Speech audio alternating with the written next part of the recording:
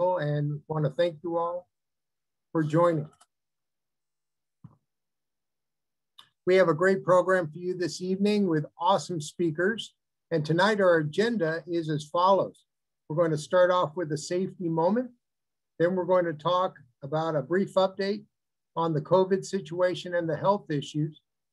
Next, we're going to have council announcements, then some information on Granite Base Camp, move on to membership, and then fundraising, and wrap up with clarity on national bankruptcy. So it's a packed agenda, but it's a lot of great stuff. So let's get going and start off with our safety moment. Tonight, we're talking about prohibited and unauthorized activities. A summer of scouting is fast approaching. Do your units know that there are activities and programs that should not be part of any scouting experience? I know that we're going to be posting some information in the chat that you could also access about these different activities. There are activities that should not be part of any scouting experience, or there are limits for when some activities should be introduced. How you can find out about them and why they are on the list is what this safety moment's all about. The first question to ask is the activity in a handbook or other current literature of the Boy Scouts of America? If it is, great. Then you know it's part of the BSA program. If not, then ask, does it support the values of the Boy Scouts of America? If the activity helps to create good conduct, respect for others, and honesty, then most likely it's good to go. The next test is it age appropriate? For instance, by design, the program limits the use of throwing knives and tomahawks to youth in Scouts BSA and above, and limits the use of pocket knife in Cub Scoutings to bears and above. A list of age-appropriate guidelines is in the appendix of the Guide to Safe Scouting. Also in the chat on tonight's program. So let's say the activity you want isn't in the handbook, but you think it supports the values of the BSA and appears to be age appropriate. The last test is it prohibited or unauthorized? Look at the list of prohibited activities in the Guide to Safe Scouting. As of right now, there are 21 activities that are on the prohibited list. These include failing to deliver program as designed or contained in the BSA literature, and common sense restrictions that include extreme sports, pyrotechnics, shooting or throwing at each other, and power tool use. This list is not comprehensive, but it serves as a list of prohibited activities and offers a broad sense of what is not allowed as a scouting activity. Finally, there are some activities that may be restricted at the unit level, but are allowed as part of a council level activity. These include all-terrain vehicle and personal watercraft use, and the pistol safety and marksmanship program for youth in Scouts BSA. Additionally, certain activities are specifically authorized at high adventure bases, such as crossbows at the Summit Bechtel Reserve and reloading ammunition at Philmont Scout Ranch. So we have more resources for you, but please be sure to check these out. Your unit will want to know not only what you can do, but also what's not something you want to do. So if you also have more questions, please reach out to us. All right, and that leads us into the next topic, which is kind of related in some ways, in that it's an update on health and the COVID situation from Dr. Alan Kaplan. He is our camp medical expert. He's also a physician and a fellow non-practicing attorney, I'm guessing. So I'm turning it over to you, Alan, for any updates you have on the COVID situation. Thank you, Michael. The Risk Management Committee has been working throughout the past year as this very changing situation has occurred. We've attempted to get resources and deal with the science of the COVID infections and what the best course of actions are.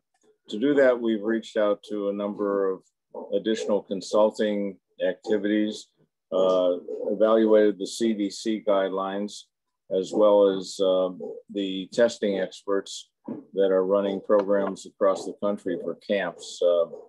We recently contracted with North Shore Clinical Laboratories out of Chicago to provide testing services, which are of no cost to either the Scouts or to the council.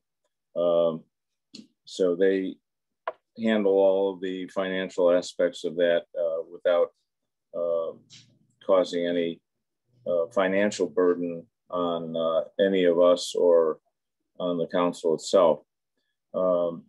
We are in a constant process of reevaluating the programs as new data arrives.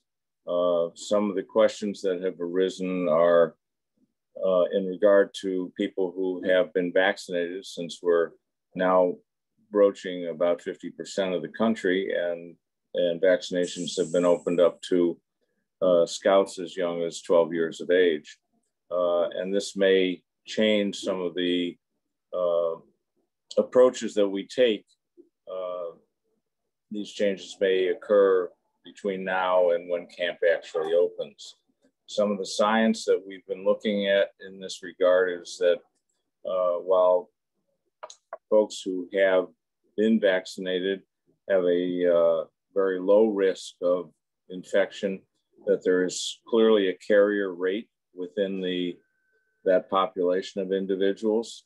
And one of the best ways of protecting the camp is to test individuals across the board to make sure that we don't have Scouts arriving at camp who may be infected and thus potentially transmit it to others.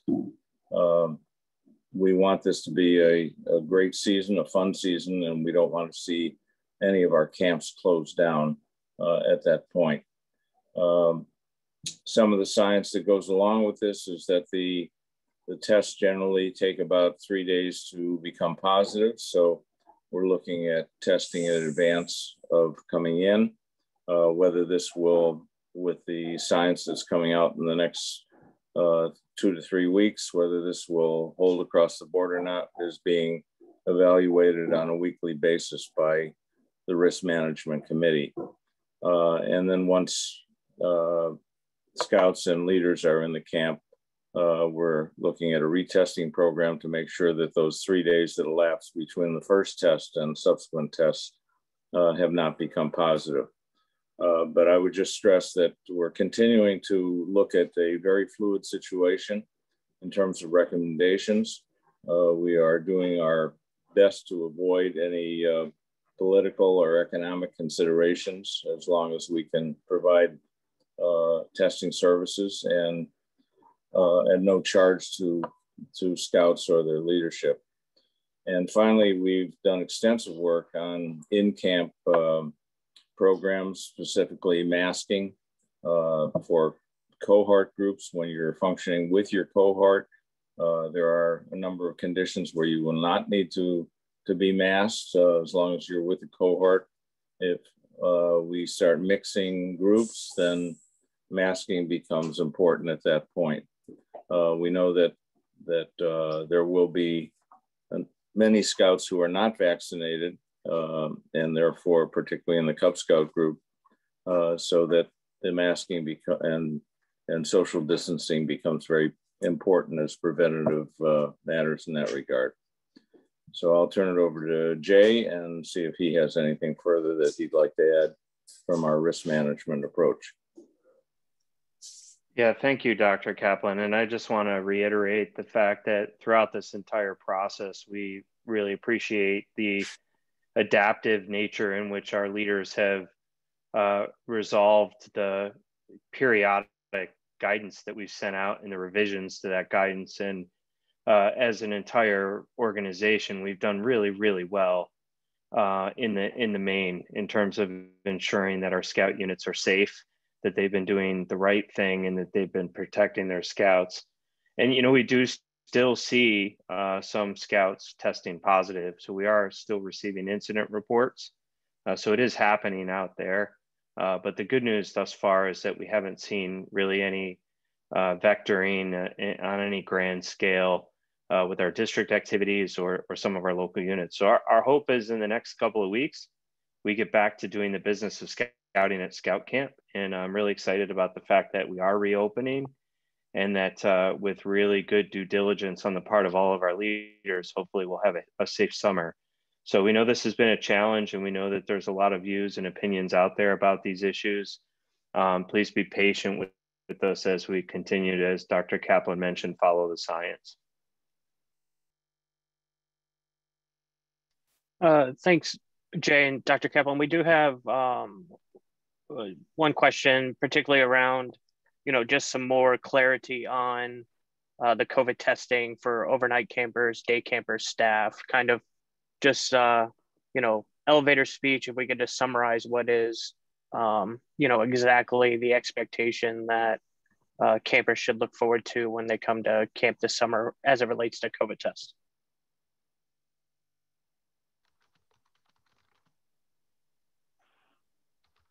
Jay, do you want to speak on the policy, or did you want me to?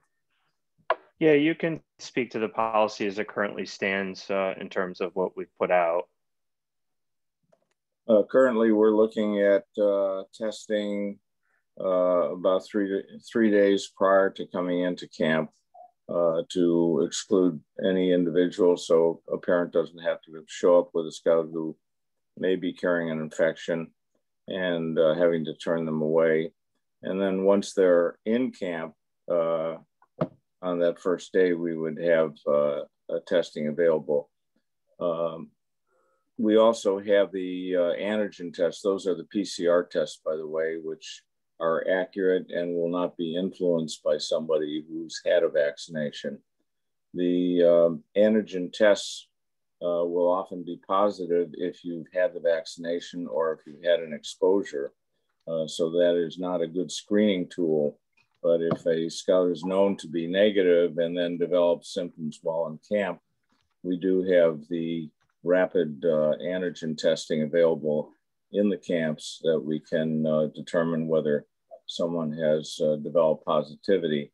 If the antigen tests are less accurate than the PCR tests, so we will be confirming any positives with the PCR that occur. Yeah, and just to add to, and I know Derek is typing in an answer as well, but the resident camp is where the testing will currently occur.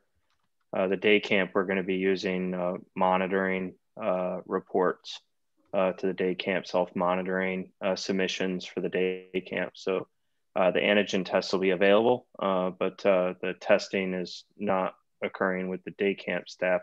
It'll be self-monitoring.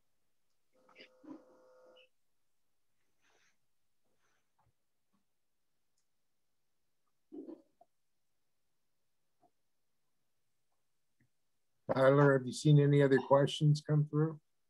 No, we got them all for now, and we'll address them if more pop in as we go, but the floor is everybody's. Awesome. Well, thank you. Thank you, Dr. Kaplan, for joining us.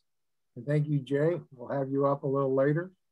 And next up, we have our Council Commissioner, Mr. John Arrico, to give us some council announcements. John, it's all yours. All right. So this will be very brief.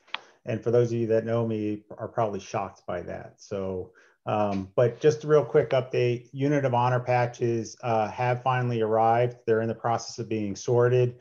In some cases, if you have already reached out to me, I've made arrangements to have those delivered to you already, but we are in the process of getting those sorted, and we will get those patches out to your respective districts for distribution. There have been some questions with respect to the hike-a-thon that we held last fall, whether or not we are going to have that again this year. And the answer is yes, we will. We will have it again. We're in the process of planning for that, and it will be set up in a very similar format in terms of how it was done last year by and through using the Mobile Cause app for that hike-a-thon. There won't be any changes in terms of how that's ran or run. So, pretty much you can expect a very similar format there.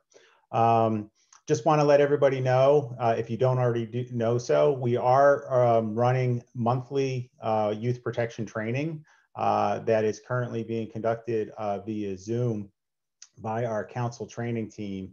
We're doing this as a convenience.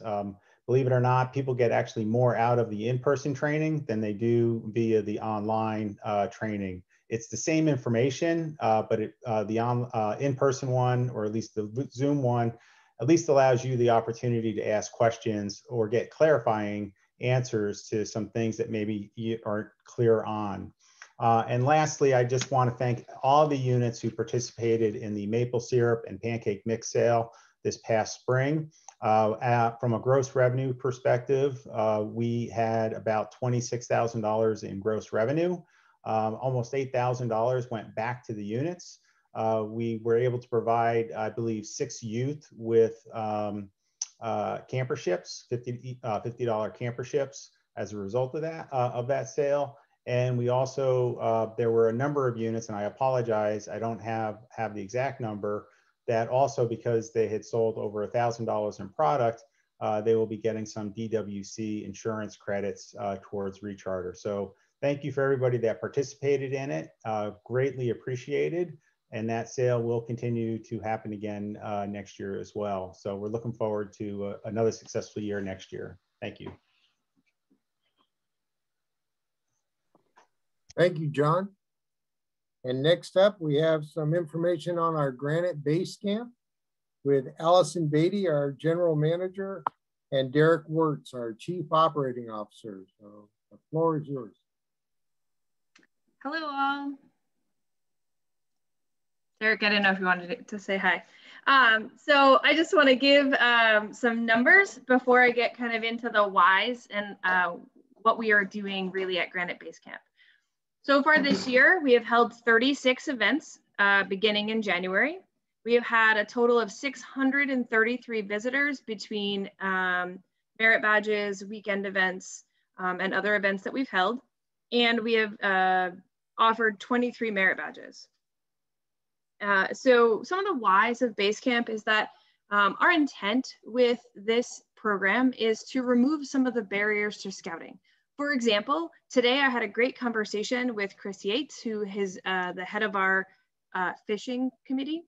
Chris is working on building a kit that within it has, I think he decided on 25 rods and reels that are set up and to be used by kids, whether they be scouts or not, so that with all of the necessary tackle.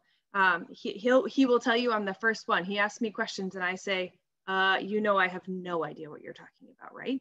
But that's exactly why Base Camp exists, because now there'll be a kit with all of the instructions and everything somebody would need to know in order to either run a Bear Goes Fishing for your cubs or fishing merit badge for older kids. I kind of explain our weekend program as an open house style of camp. So you show up at camp and you usually meet me at the stop sign.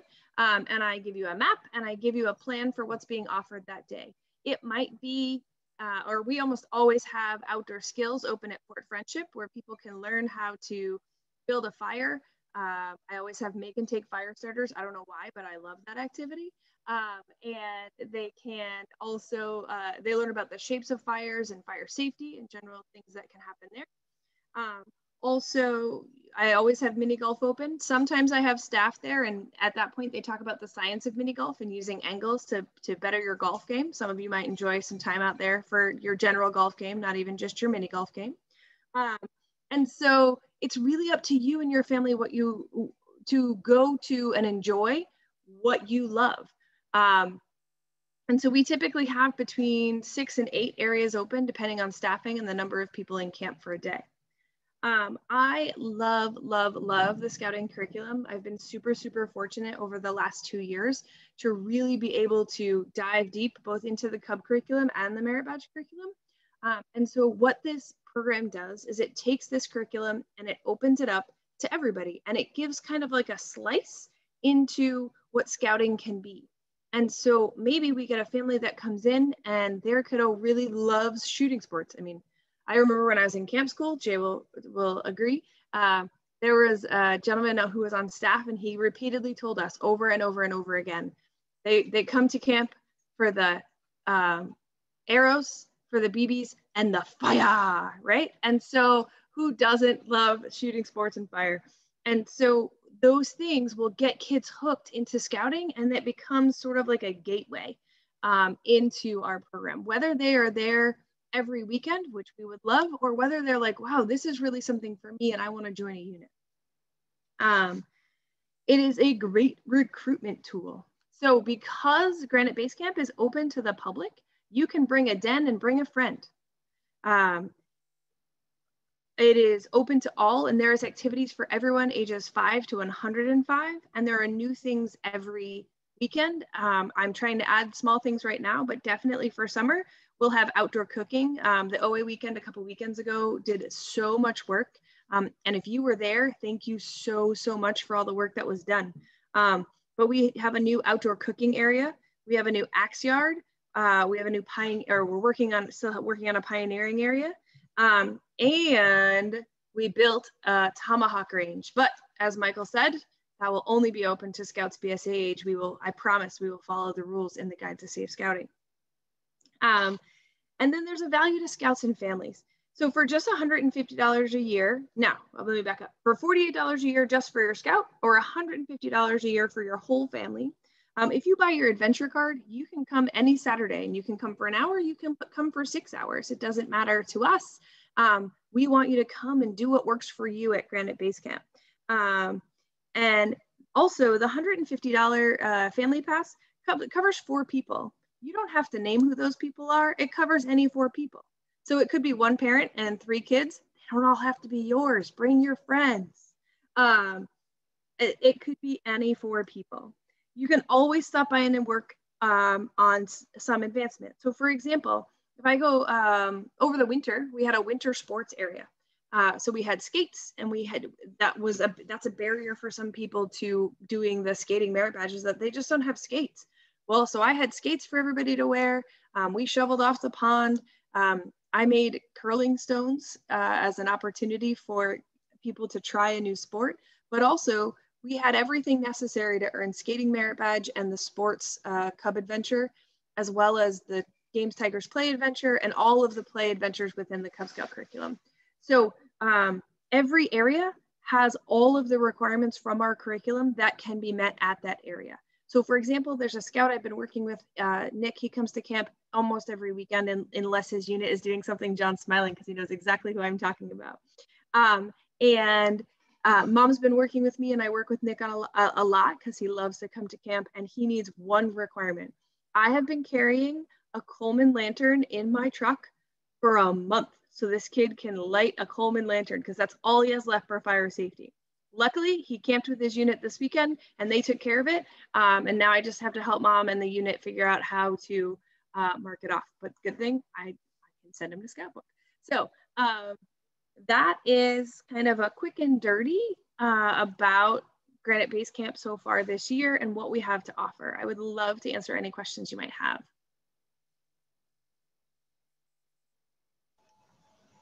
Hey, Allison, one question that came up, and I know we have some exciting stuff with day camp this summer at GSR. Could you talk a little bit about plans for the older youth programs and what to expect later throughout the summer and into the fall? Sure. So plans for thank you for bringing that up. So like I said, I know that Camp Carpenter has been a Cub camp forever. And so many of you think that a lot of what we are offering is really just for Cub age kids. However, like I said, this program is open for anyone 5 to 105. So bring your grandma, bring your grandpa. I want them to come and play. Some day camp opportunities this summer. Yes, we have a 6 to 10 group, which is our traditional day camp group, but we're also going to run an 11 to 14 group. Each week of that group for that group is themed. So there's a mountain bike week, a canoe week, a kayak week, cooking week, and 2 weeks of adventure week, which are just kind of there'll be a different adventure every day, as well as build your own fort building camp, which for all of those that weren't adventure camp, so mountain biking, cooking, kayaking, canoeing, and fort building all tie into the scouting curriculum. Mountain biking, they'll be working towards cycling. If you have a scout who's attending and they want to work toward their cycling merit badge, they'll be able to do that.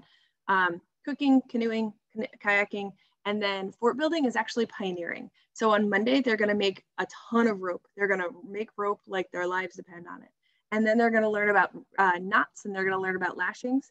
And then they're going to spend the rest of the week collecting downfall and building a tree house no higher than my hip, because my hip is much closer than 4 feet from the ground, which again, back to Michael's safety moment, is safe in the Safe Guide to Scouting. And they will get to build and show off their tree fort that they build right in our pioneering area. If it's deemed safe, we'll leave it there for a while. Then we'll take it down so a new group of kids can do that same thing. Moving on into the fall, we'll be open Saturdays, beginning the Saturday after Labor Day through at least through Thanksgiving, and potentially, depending on weather and activities, into December. As well as we'll be offering merit badges. I just put out merit badges through the end of June, but I'll continue offering merit badges through July, August, and all through the year. Awesome. As a follow-up for the older day programs, in the program planning, what's a great place for people to find out about these weekend events so they can plan their unit calendar if they want to make it a full function event for the unit?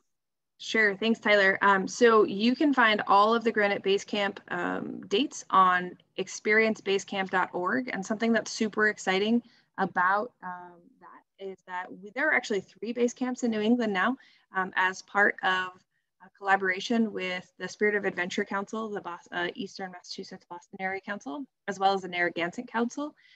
Each one of those also have a base camp. And if you have an adventure card, your adventure card is reciprocal to all 3 base camps. And so weekend programming is free at those locations as well. Yeah, we have 2 other great questions. Granite Base Camp is a very important topic, so I want to spend some time on it.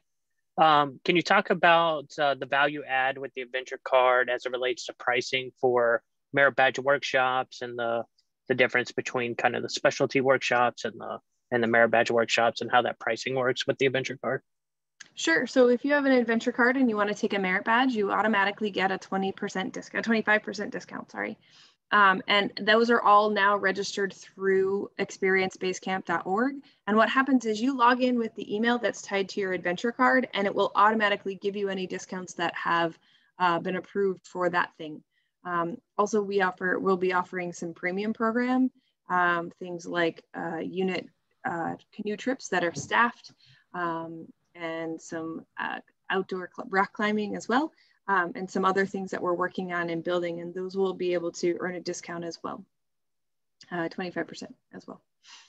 That's awesome. I think that's really exciting and a great opportunity to get some really cool workshops in. So great value add for that $48 adventure card.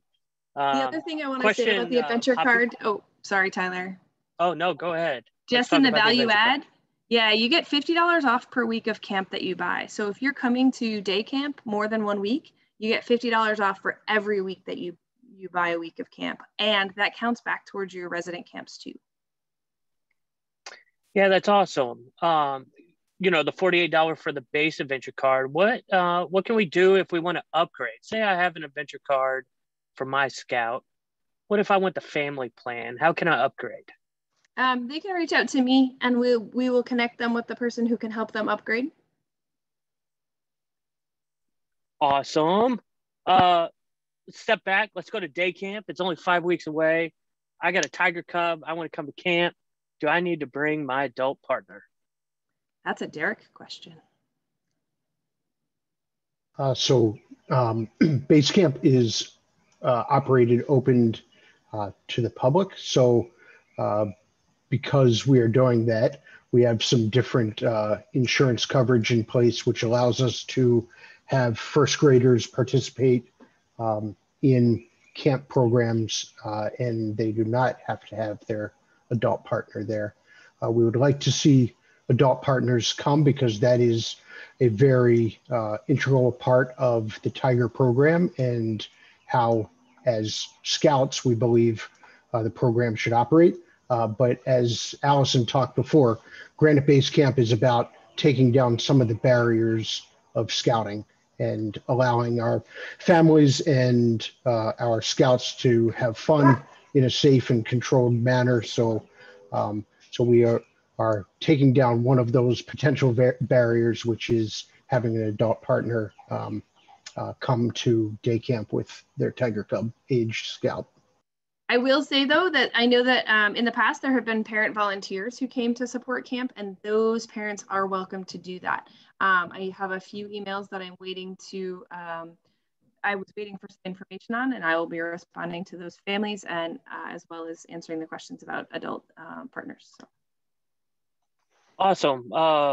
Couple more questions. I just bought a card. How long should I expect for it to come in? And then, and tying that in, I'll give you a second one to add on to the other side. I'm coming to camp with my pack this fall for a weekend.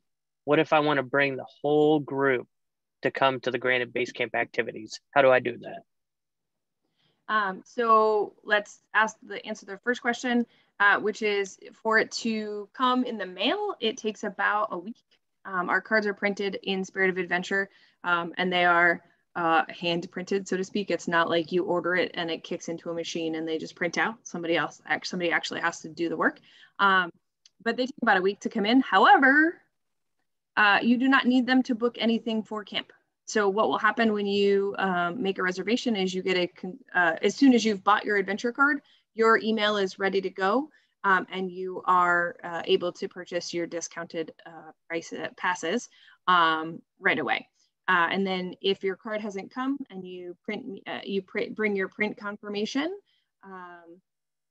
then we're all set. You don't necessarily need your actual card to come into camp. Tyler, can you remind me what the last part of that question was? Yeah, we have a pack that's registered for the weekend this fall. They, if they're coming in on a Friday night, they'll be there on Saturday. How do they get the whole pack to participate in those activities?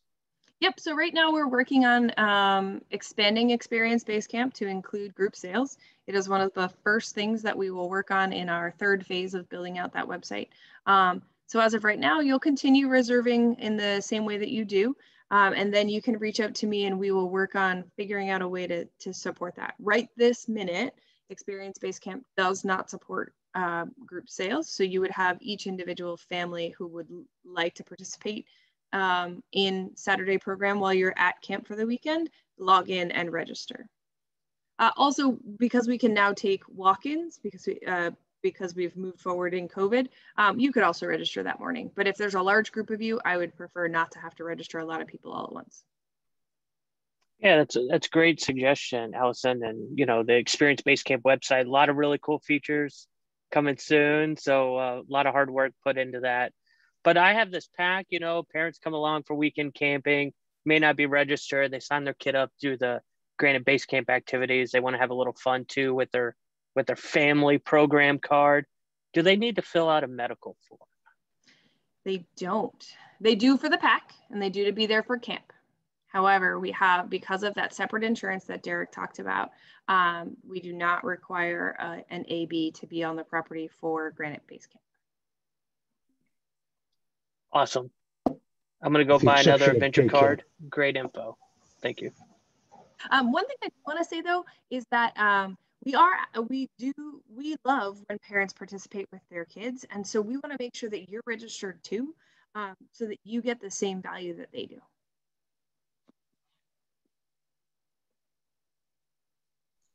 I have to say this really quick, Allison. It was noted that your adventure card also gets you into other base camp opportunities, right, with other councils. So yes, and that's a really great value add with Spirit of Adventure and Narragansett. You can get to those other programs too. So it doesn't just have to be a DWC program. You have a reciprocal benefit, right? It's like having the KOA card, but only for scouting activities and all kinds of fun stuff. So yeah, something valuable about going down to SOA as Spirit of Adventure is that they have a pool that's open year round. And so if you took your unit in February and did your swim test, you would get to skip that step on the day you show up at camp. Just saying. They have other premium programs that we just don't have yet. So thank you. Allison, great job. And if for those of you who have not yet been to a Granite Base Camp program at Camp Carpenter, what are you waiting for? It's exciting. It's great. The camp is a buzz when there's a program going on, and Allison and her team have done a spectacular job in bringing the scouting program to life and making it fun and approachable for everyone. So great job, Allison, and to everyone on the call tonight, I hope we see you there soon. I will say that we have one more spring date, which is June 5th, and then we are open all Saturdays in July except for the holiday week and the first Saturday in August. We will be open. Camp Carpenter will have 7 days of programming from July 5th through August 7th. Awesome job, Allison. I agree with Derek. And it's no doubt that we know why Granite Base Camp's so popular. I mean, just your enthusiasm wants me to just jump right in as well. So thank you very much. All right, next up we have membership, and we have our new family engagement coordinator who supports units, Cindy DeFilippo. I'm sorry, I always mess it up, don't I? No, you did good.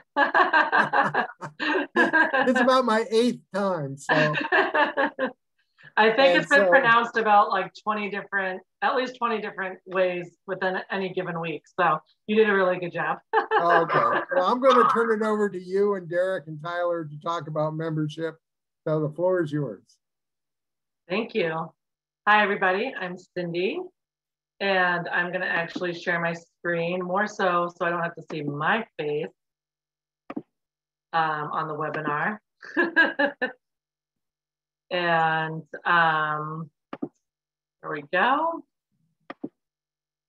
And we have a lot of really exciting updates for membership for you guys. So I can't wait to share it with you. This is an email where you can reach our membership team. It's membership@nhscouting.org. We can help you with anything you need. And if you haven't noticed, we've had quite a few changes as in terms of recruiting resources and membership communications with you guys lately. And if you haven't noticed, I hope you join us soon. So first off, we have the Membership Monday newsletter. And this is a weekly newsletter with tips, resources, and unit best practices. There's always a little highlight of a unit within the email that is doing a great job spreading the good word on scouting. Thursday, we have Lunchtime Live, and that's 12:30 on the Daniel Webster Council Facebook page. No autographs, please, guys, yet, okay? But I'll try to get those signed soon. But this is a casual chat about membership, retention, and some great programming and recruitment event ideas. And this is really just a way for us to communicate during your lunch break, or if you have a minute to check in. It's usually about 10 or 15 minutes long. And I always invite people to comment and ask questions and interact as we're doing the live, and it's really fun. You can catch the recordings in the video library of the Facebook page if you've missed them, which I'm sure you haven't. Next, we have done a little facelift to the Membership and Marketing Hub. The tools are easier to find, and there's more tools at your fingertips, including a new live calendar for easier booking for our mobile-based unit. So check it out, guys, because the mobile-based unit is a great way to recruit more scouts into your program. This unit can be used at any community event that you would like to have a presence at. And I highly recommend it because you can do BB guns, archery, there's a Gaga ball pit, and spike ball. And it's super, super fun. And literally the kids just swarm towards it. So make sure you have all the tools you need right on hand to really get those kids signed up for scouting right then and there. And lastly, I want to let you know that we're doing a monthly membership meeting because you just can't get enough of hearing my voice, I'm sure.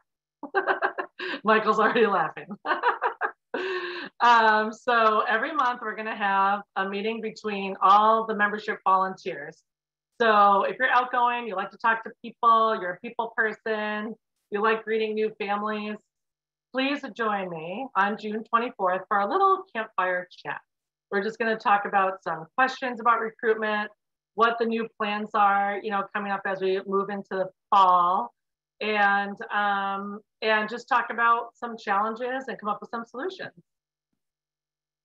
Want to remind you about some awesome incentives that council is running right now. Guys, 7 units have claimed the top prize of $200 so far in the President's Membership Challenge. This is for new scouts that are joining your unit or have joined since January of 2021 through the end of June. That is coming up faster than any of us probably want to admit, right? So you just fill out the President's Challenge form, which is on the Membership and Marketing Hub. And then you can also award a deserving scouter or a supporter that really helped you gain more scouts for your unit, the exclusive President's Coin. Also, we have Recruit a Friend, which is if a scout brings a buddy and they remain registered through rechartering, your unit receives a $25 credit. That's all great stuff. So don't miss these meetings, guys. The next really important meeting is a multi-council membership kickoff. That's right, we're kicking off membership in June 10th, as a matter of fact, at 7 p.m. This is a you're gonna have all the information on non-traditional recruitment ideas, how to really get those bring a buddy efforts to work. We'll help you increase your community presence and make the best of it. And what do we all do now that we have all these new scouts? Plus, you'll learn council's role in membership this year and the volunteers' role in membership and how we can really work as a team. So like I said, it's multi-council, so the more the merrier, right? So definitely join us and check that out. Lots of good information there. Again, the monthly membership campfire chat is June 24th at 7. Bring your questions, your pain points, the ideas, and any of your recruitment plans. And I'd like to announce that workshops are coming very soon. We're gonna have a writing workshop to help you write those press releases and media announcements, a social media marketing workshop, how to take the best photos to really showcase your scouts and your unit, and your winning websites. We're gonna go over and look at your websites and what we can do to really help people learn more about scouting. So a quick reminder, please start thinking about your unit's flyers if you plan on distributing flyers this year.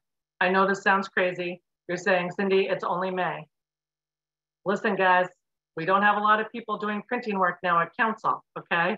So get those flyers out there. It can be a generic flyer with information about your unit. You can download free QR codes to your unit's website.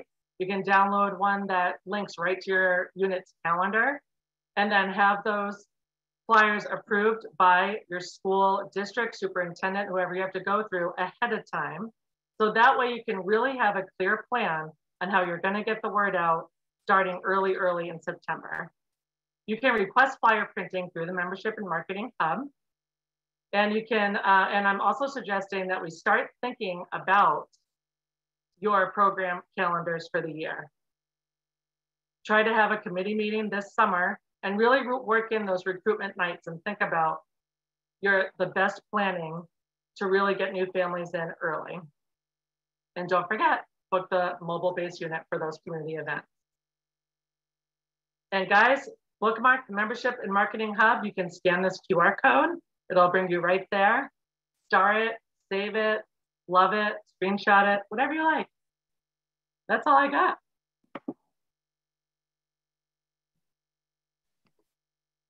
Great job, Cindy. Exciting times for membership growth in Daniel Webster Council.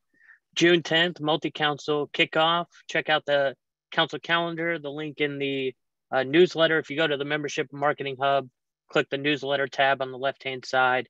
You can see every Membership Monday newsletter we've sent out the last 3 weeks, and there's also even a little spot you can make sure that you're on the list to get the council communication. So a great spot, and we post those newsletters on Facebook, on the council Facebook page and our volunteer forum. So a lot of good details coming out. And don't miss out on June 10th for our kickoff for membership. Awesome job, Cindy.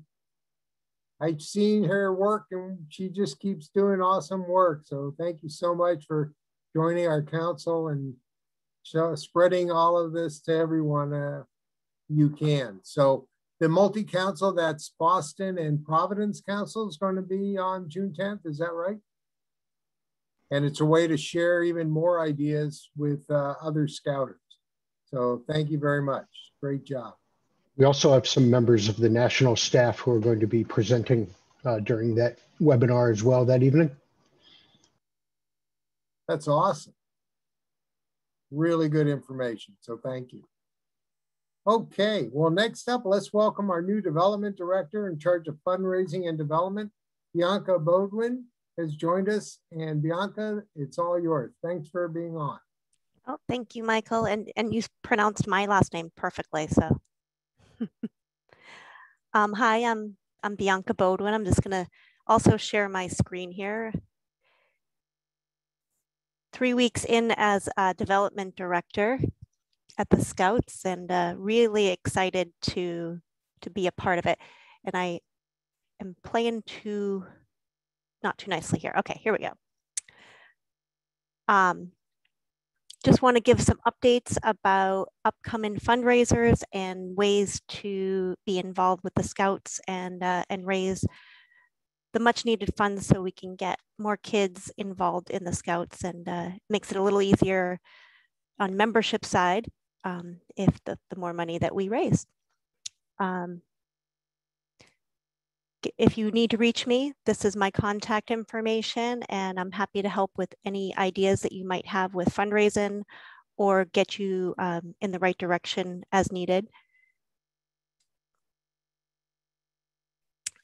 So a couple weeks ago, actually a week and a half ago, we had the Winnie Derby, and we had 1,000 anglers that joined us, and we've have the estimate of over $55,000 that was raised. We'd love to say thank you to all the staff that were able to join us, as well as volunteers, Ray Meyer, Charles Fisher, Chris Yates, Mike Teeger, and even including, we had a visitor from one of the Scout units, I believe out of Bedford, that came in and helped, as well as a lot of our staff's significant others that joined and helped throughout the weekend. It was a great time. Next, in June, we are going to be participating in New Hampshire Gives.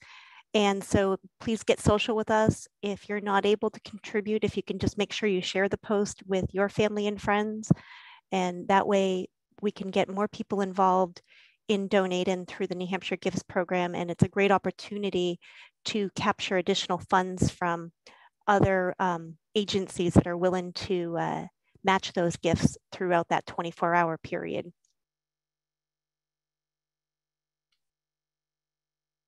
Spring Appeal is going out, and it is been sent out, I think Jay, you had said about a couple weeks ago.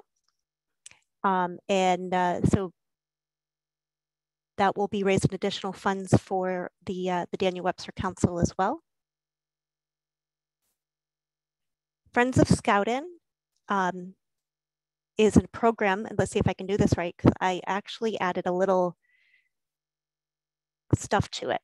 It's a family campaign that you can get involved and get the board involved, as well as the community involved, to raise money for Scouting. We have a campaign goal of $300,000, and currently to date, we've raised $142,000. So thank you all for participating in the Friends of Scouting program, what you're doing out in the community, talking to your family and friends, letting them know what the Friends of Scouting program is working, and we are well underway to reach our goal. Want to say thank you to Chris Cooper for all of his assistance in the campaign. And if you have any additional questions, please feel free to reach out to Chris or myself or anybody on the council, and we're here to help. Coming up pretty quickly, we have the Golf Classic for the Cross Insurance Golf Classic. And for this year, we are actually honoring Christopher Sharp from Cross Insurance as our honoree, a longtime supporter of the Boy Scouts. We have a goal of 100 golfers, and there are sponsorship opportunities available. So if your business or the business that you work for is interested in becoming a sponsor, feel free to reach out to me. We'd be happy to have more people involved, and we also would love to have as many golfers on the course in Portsmouth as possible. And from my understanding, this is the big thing. The big fundraiser is popcorn. And so right now, if you haven't gone online, it's time to get your group all signed up. Get signed up today. Popcorn is coming, and we have a full agenda coming up through the fall. We also have a train-in date on June 17th that will be available through Microsoft Teams and hosted by Trails End. And we'll have an additional one in July. We'll send that date out as soon as it's been announced. Another fun and exciting event that will be coming up is an Over the Edge event. We have signed up 3 of us, our staff, and we are working on coordinating additional volunteer team of 3 people. But currently we have Jay, Allison, and myself that will be going over the edge if we can raise the money and raise additional funds for the Scouts, as well as awareness of the Scouts program here in New Hampshire. We'll have additional communications and dates coming soon about the Women's in Leadership reception, the endowment reception, Distinguished Given Awards dinner. Those dates will be coming out for this fall and winter. We'll have those out, I'd say, probably in the next month or so.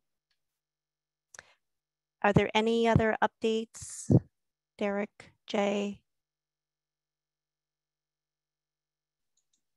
I just want to say, really excited about your enthusiasm. One of the things that most people might not know about Bianca is that she has been involved with a number of other nonprofits in the past. So she brings to us a whole bunch of really new ideas, and we're just excited about her enthusiasm, particularly as it relates to the mission of Scouting and all of her fundraising capabilities. She's really, really good. Worked with a previous nonprofit as executive director. So she just brings a tremendous amount of talent to our team. So we're really proud to have you on board, Bianca. Thank you, Jay. I'm really excited to join the Scouts, and I know that I've said this. One of the biggest things I think that excites me about the Scouts is really just focusing on fundraising that's going to take care of our kids and the future leaders of our community. And I think the Scouts offer that for boys and girls across New Hampshire. And the more money I raise, the more Scouts, more individuals that can get involved from different communities that might not be able to have that opportunity. So I'm really excited to join the team. And I think today's Thursday, so 3 weeks today as part of the Scouts. So thank you. And are there any questions? And I might need your help, Tyler, on how to unshare my screen. So I'm really good at fundraising, but sometimes technology is not always my friend. No problem, Bianca. We'll get it taken care of. Okay. Hold on 1 second. Oh, I found the stop share. There we go. Perfect. Great job, Bianca. Appreciate it. Thanks so much. Yeah, and I think, is there any questions? No fundraising questions. I think we're good to go. Okay. Awesome job. Thank you, Bianca, and welcome aboard. We're very happy you're here. And as Jay said, I think you're going to bring some really great info and excitement for our fundraising team. So that's great. Okay, so now last but certainly not least, we have our CEO, Jay Gary, who's going to talk to us about the recent bankruptcy and add some clarity on where we're at both nationally and I believe also Daniel Webster Council. So Jay, it's all yours. Yeah, thanks, Mike. And I really appreciate the opportunity to talk to everybody. Although I have to say that you always give me the tough subjects. Everybody gets to talk about all the fun stuff like program and recruiting new kids and all the fun things that are going on. And then you give me a topic like bankruptcy. So I understand that that's near and dear to everybody's heart relative to the mission, and it's a very difficult subject for us to all to navigate.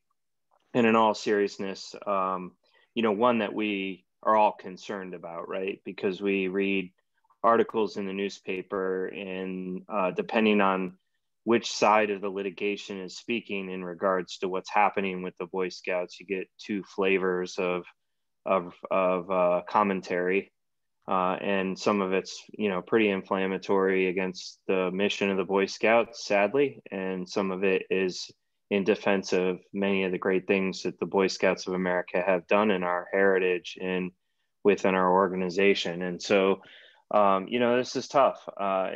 This issue of child abuse is a societal issue. It's not one of just the Boy Scouts. It is something that is prevalent on all aspects of life. And if you really study or review the issues surrounding child abuse and you understand what's happened within the organization, you can quickly discern that we are, as an organization, not immune to child abuse, obviously based on the fact that we are going through a bankruptcy protection process as a direct result of litigation, which occurred as a result of people being harmed by scouts, scout leaders, and volunteers, sadly. And in that tone, there are a few, I think, bright spots in terms of what's happened in the history of our organization, and that is that when we evaluate the claims, and as most of you have read, there's 84,000 claims that have been submitted nationwide. That is a lot, and any one claim is too much.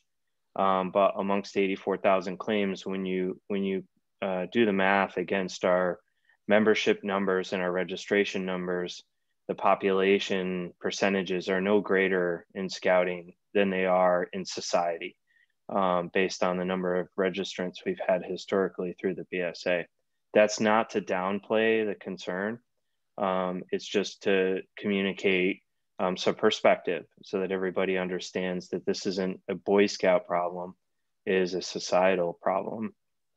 One of the things I think the Boy Scouts have done a great job of when we evaluate the claims is that we've learned that 90% of the claims occurred 30 years or more ago.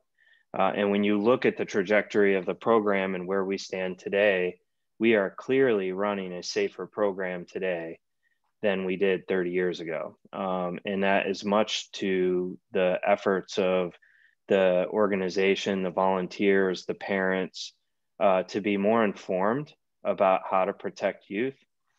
We teach all of our volunteers with mandatory training, peer-to-peer training, and all sorts of education on the barriers to abuse that we have in scouting. You open up the handbook and we address the issue of youth protection in every handbook that we provide to a family. And you all know that. So, but I think as leaders, it's incumbent on all volunteers that are out there to communicate to non-scout families how safe we really are. Today, with the issues of background checks we do on our leadership, and we put together as an organization a field of experts to put together a curriculum that is unsurpassed in comparison to other youth organizations. And I mention all that under the umbrella of bankruptcy because you are all advocates and stewards of the mission, and the BSA will prevail. We will survive through this. I'm convinced of it. The process of litigation is, we're constantly receiving updates from the national office, as well as an organizational entity that's protecting the interests of the Daniel Webster Council called the Local Council Committee. And those individuals have periodically informed us that there is a mediation process underway And while the media tells a story that may sound different, there is progress being made. And one of the first points of progress that was made was the a settlement amount that was offered by one of the major insurance carriers of a $600 million settlement. And that was significant to the mediation process, because what that did was bring real dollars to the table to try to bring settlement to the number of claimants that have come forward. In addition to that, 96% of the councils across the country put forth a number and this is for public information, it's been well documented in the articles, of an amount of 300 million between all of the councils. Daniel Webster Council did put forward a valuation amount as part of that $300 million settlement to make a voluntary contribution to a victim trust. And while I can't disclose that amount, what I can share is that we are at the table to try to help resolve this issue for the BSA and pursue, and our board has agreed to participate in that to make a voluntary contribution.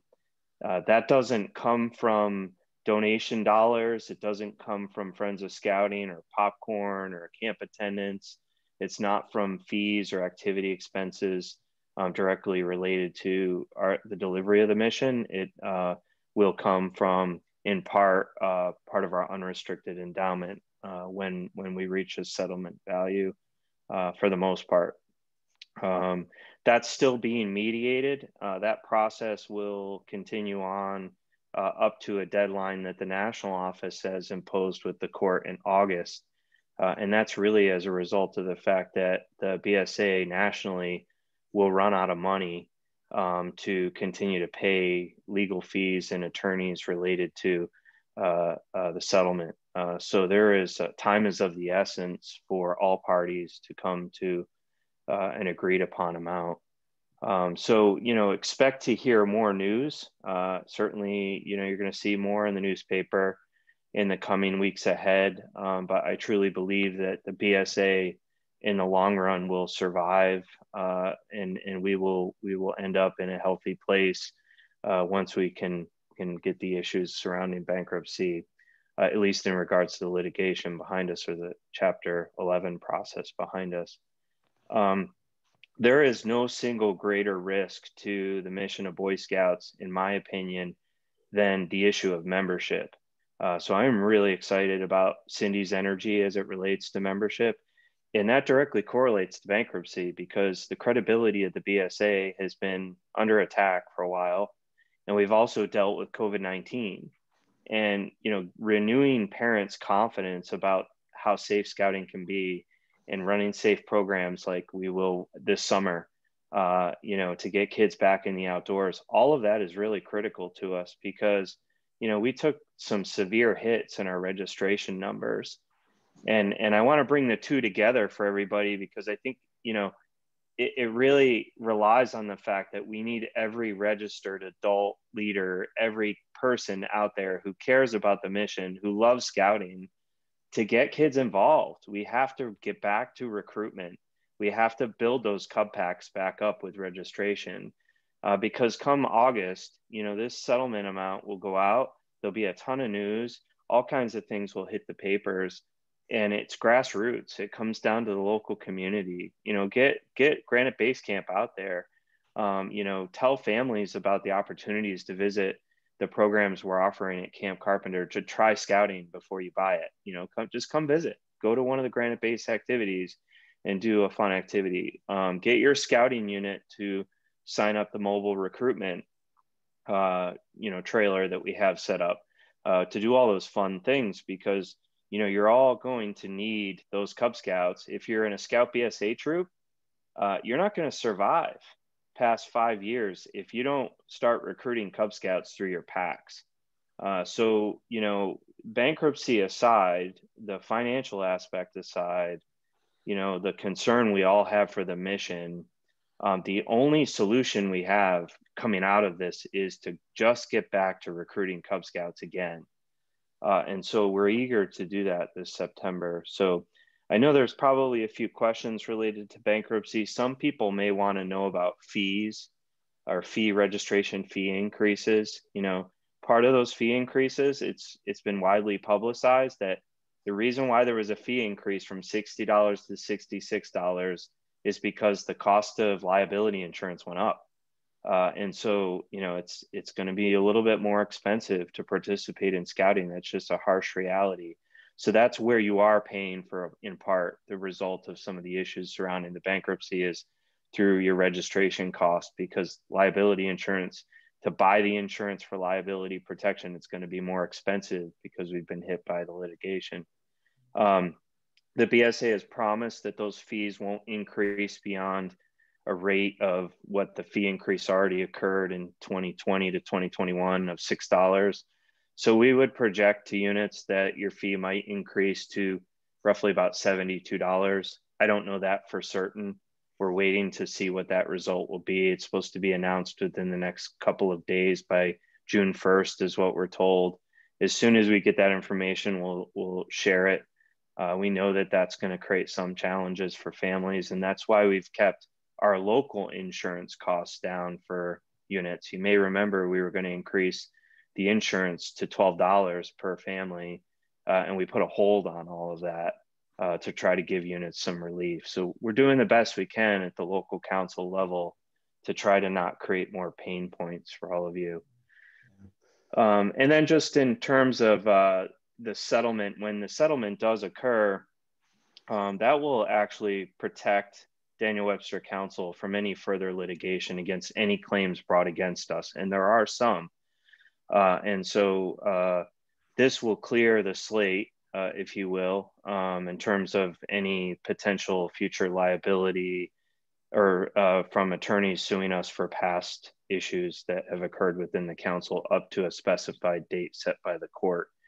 And so that's all the reason why we need to be even more vigilant about making sure that our scouts are safe in all the things that we do. And it will also protect the charter organization. So it's really, really important for the BSA to come to a settlement and to come to an agreement by August. So in a nutshell, I mean, that's what I have to share with everybody here. We will continue to communicate to families as we progress through this, so we won't keep you in the dark as we begin to get greater clarity on what's going to happen with the BSA in regards to the settlement. So any questions? Not a question, Jay, but just, you know, one of the things I just want to reemphasize, you know, you mentioned about potential for these guys to see a fee increase this year. And, you know, I just want to reiterate that point is that, you know, it's May and we're letting you guys know now that you really should be expecting a fee increase. I know there's not a lot of units on this call tonight, and a lot will say that they didn't hear it, but we're letting you know now that the minimum national fee increase will, you know, based on what we know, will be at least $6. And so, you know, you guys really do need to plan for that. You know, that's why it's going to be important that, you know, Bianca came, you know, we lost John Rainville. We got, you know, we upped our game with Bianca and she's now part of our team, which is awesome, and everything else. And so that's why it's really going to be important that, you know, as we do, you know, we just did the maple syrup fundraiser, as we do the hike-a-thon, as we do the popcorn, it's really going to be to your benefit to make sure that you guys participate in that. So, you know, Jay, you mentioned the DWC insurance fee as well. That is coming back this year as part of the recharter. And again, just so everybody knows, we're not going to go up to the full $12. You know, as what was communicated last year, it will go to $8. But, you know, again, just so everybody's aware of, last year we contributed, we waived the fee in its entirety, and we basically pulled that out of the endowment. As Jay just got done talking to you, saying, you know, we are going to have to pay something and contribute, and that is going to come out of our unrestricted endowment. So we are going to really need your guys' help and support this year in terms of this. And, you know, as you talk to your fellow units that are out there, you know, let them know know that it has been communicated that to expect the fee increase this upcoming year. Yeah, and John, I just, I want to follow up too just one more time, not to beat the membership pulpit, but it is really important, right? Because everything we do within the organization, at the end of the day, the mission of the Scouts is to prepare young people to make ethical choices in their lives by instilling in them the values found in the Scout Oath and Law, right? That's the mission. Our membership dropped at end of December from 6,000 plus youth down to 4,300 now as a result of recharter. And that was directly proportional to COVID-19 and the fear amongst Cub Scout families to re-engage in activities and do Scouts. There is going to be a demand. Families are going to want to get back to letting their children do activities. Please make sure that families choose Scouts. We have to get the word out about recruiting our Scouts. That's why the presidential challenge is out. That's why Cindy is having a weekly newsletter and having her live TV show every week. It's why you're going to see a ton of enthusiasm around membership recruitment this fall. We've just got to get our youth back to our families, back to choosing Scouting. That's the single number one thing we can do in reaction to the bankruptcy when we conclude it in August. Yeah. The other thing, Jay, I just want to quickly bring up too is that last October as an organization, we made some structural changes in terms of how we're organized. And as everybody knows, there was the elimination of district executives. And we reset ourselves, right? And so what we decided as an organization was that, we needed to make sure that we had a dedicated focus, somebody who's focusing and helping the units with respect to some of their fundraising aspects. We needed to make sure that there was a dedicated focus on membership and that there was a single point person that they can go to. If a lot of people think about our DEs for a second in terms of what they were doing, they were one person handling multiple tasks, and sometimes they got it right, sometimes they didn't get it right, and sometimes they just plain forgot. And so, what we're really trying to do here is eliminate some of those overloads that occurred with respect to our DEs and trying to focus, specific areas with specific people, and that's why Josh Boucher, for example, he's our single point of contact for he's our unit serving executive. From a program perspective, we have Skip Chase, who is our single point of contact. We have Cindy, you're our single point of contact for membership, and Bianca, you're our single point of contact for finance. And so, it was important for us to restructure, and trust us, it was not an easy decision by any means. What I'll share with you is that the decision to reorganize was one that was made was based on volunteers. Volunteers made the decision in terms of the structural changes, so I just want to make sure that everybody understands it was not something that any of us wanted, but it was something that was needed based on the situation that was presented to us. Yeah, and it was really about overall stability for the organization long term, right? I mean, Correct. Ensuring that the longevity of the council would survive the bankruptcy and COVID-19, and our units would continue to retain the level of service that they had grown accustomed to by having people they can still contact. Right. And the ticketing system is a big piece of that too. There's accountability on the ticketing system now to ensure that every person's question gets answered and that there's a receipt for that question and that it gets executed. Yeah. So, it's a complex situation. Let's not lose sight of what we have to do, right? We have to have fun. We have to do a lot of really great things for kids, and we have to support families. And families are going to need us. We just have to invite them. They have to know that we exist, and we will survive. So. Yeah. Hey, Tyler, can you just provide to the panel, to everybody, where they can, if they do have a question or an issue, the email address that they can send that to, so that way everybody has it and it'll be in the chat box for them to be able to grab. Yeah, absolutely, John. Great point. So anytime that you need help from any member of the council staff, or you don't know who to contact about a question, real simple way, you can just email us at support@nhscouting.org. Real simple way to plug it in. That'll connect into our ticketing system. You'll get a notification that we received your message, and then we'll follow up. And of course, if at any time that you feel that the communication that you're getting, say you didn't get a response that you're hoping to get, or a little bit of a delay that you're hoping to get a little bit faster, if you just flag another ticket, drop another ticket in there, I review the tickets when they come in. So I'm able to help our entire member care team as the team leader get you the support that you need. Support@nhscouting.org. You can drop a note in there.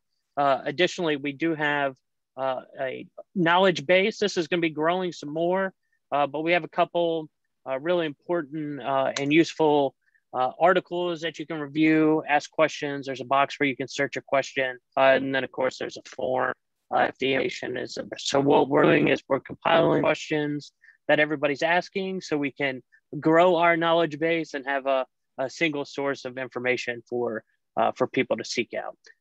So that's all available there. Support@nhscouting.org. That comes to our member care team. We'll be able to capture all those details and get the right contact for you. In additional, Jay talked a little bit about the bankruptcy. I'll put a link in the chat, bsarestructuring.org. That'll get you all of the information that's available to all of us, even me. It's what I go to as my resource of what's available for me to learn a little bit more about what's going on. And, we're just really excited to continue to keep scouting strong and Granite strong here in the Granite State. So.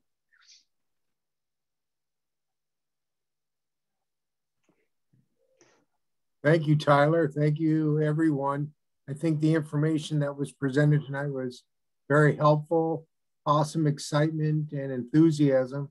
I will say from my involvement as a kid to an adult, the values and morals I have learned and picked up in scouting are critical. I don't see other organizations that can offer and teach these, and it's so important. And that's why I'm so big on telling youth and other parents about it, because where can you go that you could learn this, especially today for boys and girls to have this in their lives.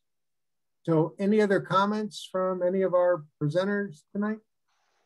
Yeah, I do, unfortunately. So this is why you want to limit me. This is more of a reminder to units, and it's something that we as a council have been seeing more and more of, and that's bullying. And it's bullying in scouting, and it's bullying that is either coming from youth or it's coming from adults. And what I'm going to say is that there is no place for bullying in scouting whatsoever. And that, if you guys see or observe bullying, please step in, stop it, and then report it, and let us know that you guys are experiencing a bullying situation. The number one complaint that I'm going to say that probably Jay and I receive is around bullying. And sometimes when we get those complaints, we get them after the fact, and whereby the unit themselves are trying to take care of the situation themselves. And it goes beyond what their capacity or capability is. And so we then come in and try to fix the situation after the fact. But please, do what you can. Bullying is a big problem that is out there. It is greatly affecting our youth. I don't want to read, and nor do I want to see something where a youth has committed suicide because they were either bullied or cyberbullied or whatever it might be. And so please protect our youth. Please look out after them and everything. So again, if you see it, please help us. Thank you. Great point, John, an important one. And with that, I think we'll wrap up our council-wide roundtable. Again, I'll ask any other comments before we wrap up. Otherwise, we sure appreciate all of you attendees for joining us tonight. Hope the information was helpful and informative. And we'll be out there with announcements of future council-wide roundtables for you as well. Thank you again for joining.